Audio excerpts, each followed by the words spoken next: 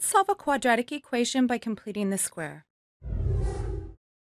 Let's solve this equation 4x squared plus 8x plus 1 is equal to 0 by completing the square. The first thing we'll do is bring this constant term, namely the 1, to the right-hand side of the equation, which gives us 4x squared plus 8x is equal to negative 1.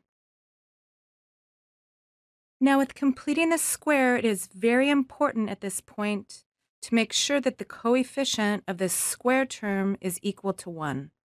And right now, it is equal to 4. So what we need to do is divide both sides of the equation by 4. That is, we'll divide this first term by 4, the second term by 4, as well as the negative 1 by 4. Which leaves us with x squared plus 2x, and let's leave a little bit of room here, is equal to negative 1/4. And now the coefficient of the square term is 1. So the next step then in completing the square is that we take 1/2 the coefficient of x, which in this case is 2, and 1/2 of 2 is 1, and then we square this number.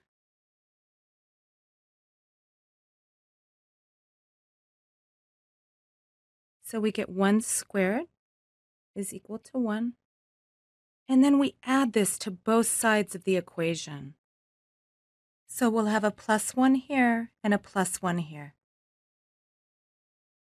And now the left-hand side is a perfect square. It is x plus 1 quantities squared. And we've completed the square on the left. And this is equal to negative 1/4 plus 1, which is 3/4.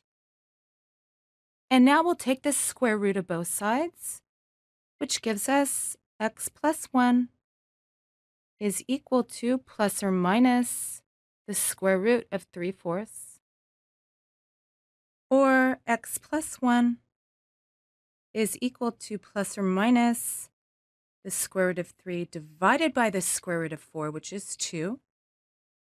And then we'll subtract 1 from both sides of the equation, which gives us x is equal to negative 1 plus or minus the square root of 3/2.